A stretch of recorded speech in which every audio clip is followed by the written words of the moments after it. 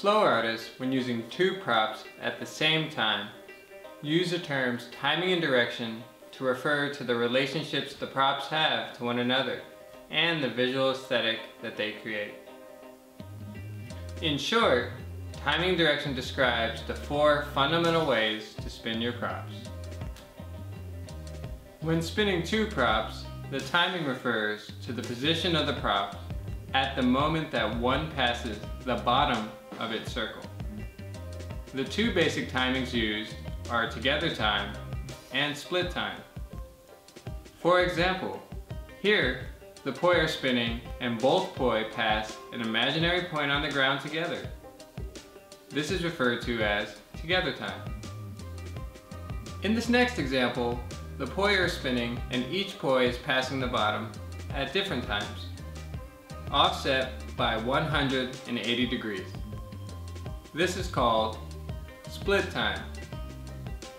A good analogy is a drummer either hitting a drum at the same time with both hands or hitting the drum alternately. Direction refers to the relative direction that two props have with one another. We are not talking about spinning one prop, which can be seen as clockwise or counterclockwise. We are talking about the relationship of two props, direction. The two basic directions are same and opposite.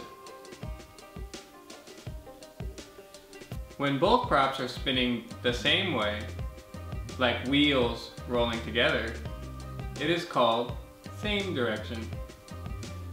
When both props are spinning opposite directions, it is intuitively called opposite direction.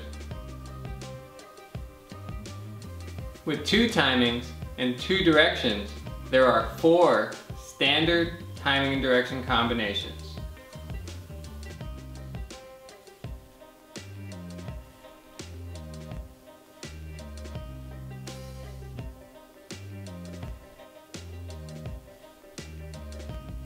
Be aware that in advanced patterns, your hands can move in a different timing and direction than your props move in. Remember that the concept of timing and direction assumes a few basic principles in order to accurately describe the spinning relationships. 1. There are two spinning objects, not more or less. 2. The objects spin at the same speed. 3.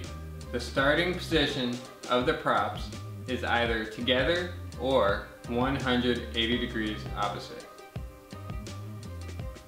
Taking time to practice these patterns without poi can help the learner gain a deeper understanding of these patterns.